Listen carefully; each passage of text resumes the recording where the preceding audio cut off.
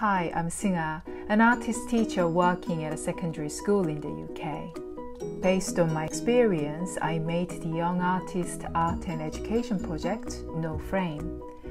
Today, the project is introducing Rosie's work.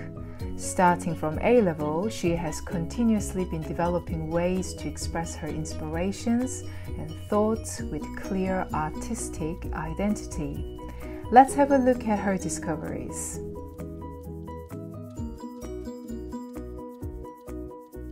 I was definitely one of those kids who spent most of my childhood outside. I think that's probably where that passion started. Key themes of like simplicity, happiness, innocence, and here like a safe space. I think that's kind of where that particular project during A-level was kind of stemming from. I went on a shoot around my village and my garden, and was just looking at plants I could see and different. I think I also took some of the buildings around the village, like the windmill. I remember exploring and going on little adventures to start building up my own like collection of photographs based on things that I could see around my own personal local environment. Start looking at artists who are doing things with botanical drawings and all the layers and the collage and building up with all the different cut out plants. That I was really excited by that, and I wanted to start cutting out my own plants.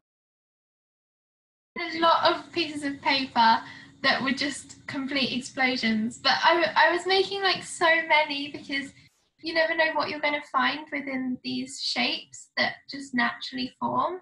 Look for shapes such as leaves or tree branches that I could see within the paint, and then start cutting them out and building up layers. And then these ones were all plants that I had dug up from my garden, much to my mother's delight.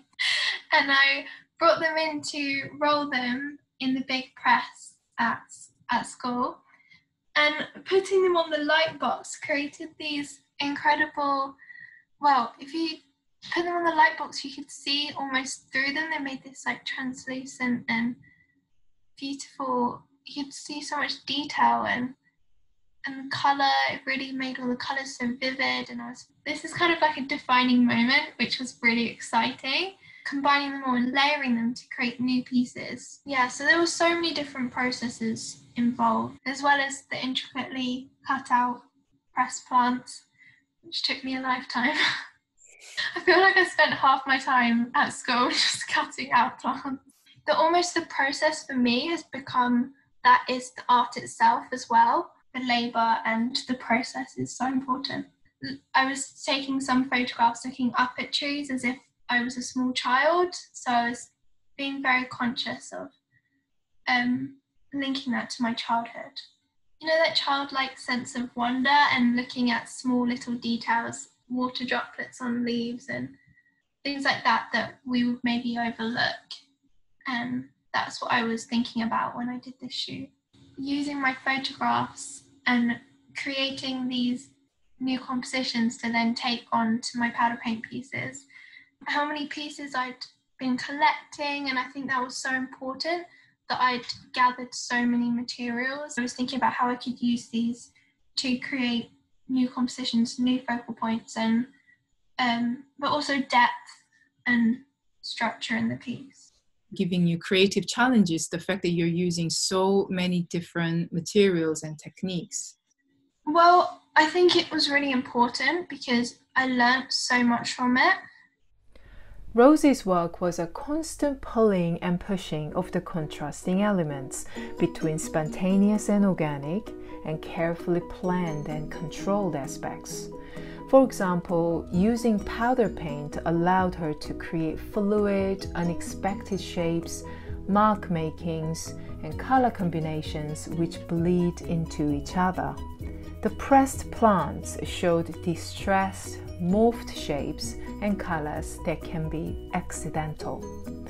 She then built layers onto her work with techniques that can bring the contrasting aspects, using drawings, cutouts, stencils, and photo transfer technique to show delicate details with full control, and this helps to make certain areas stand out.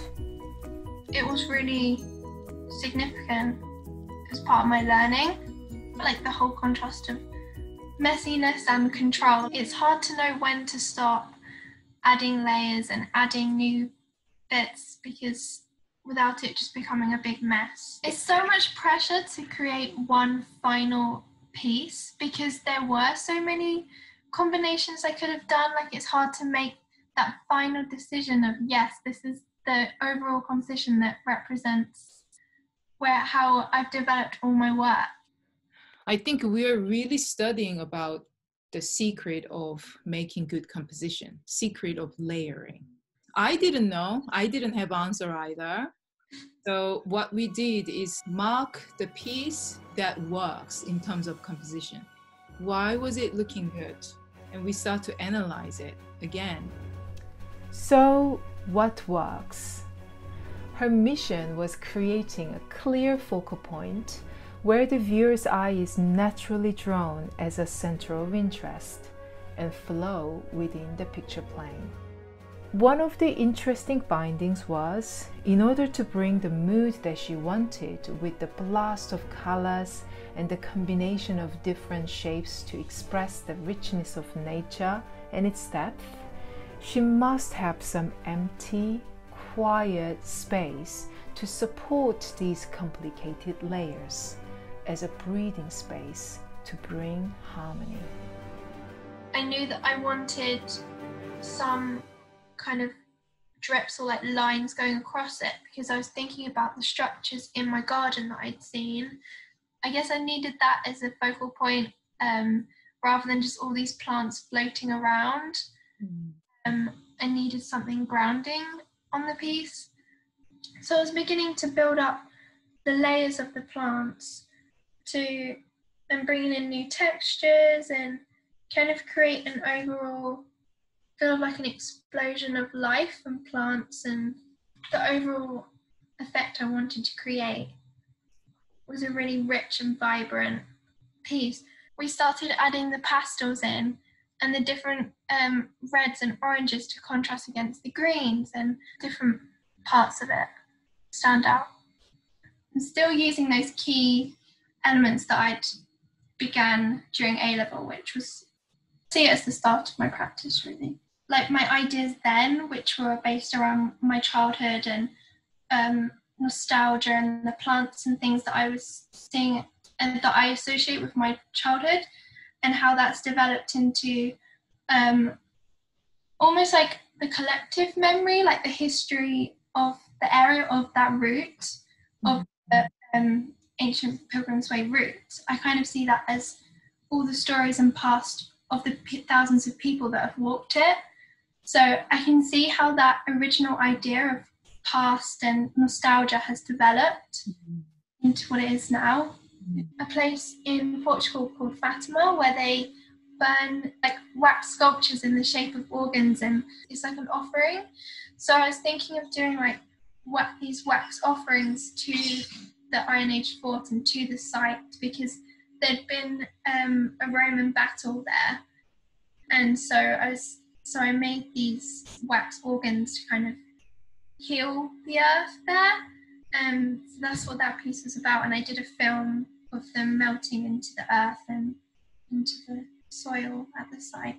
So last week I got an email saying that the Turner Contemporary selected my work for the Platform Graduate Award. What is the secret? I've kind of set myself my own little rules within my practice, and I'm really passionate about learning about the plant. I've gone to the archives at the cathedral and I've like read the old botanical books.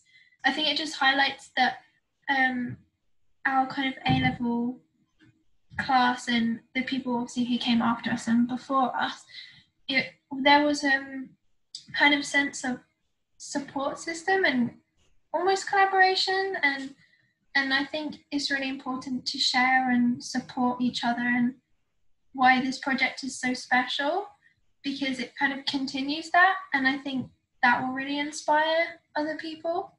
Rosie, as I talk to you, I feel so inspired as an artist. I want to try what you tried and found out, experimented, and I want to try that and bring that in my practice. I want to give a go, and I definitely want to participate your next walk.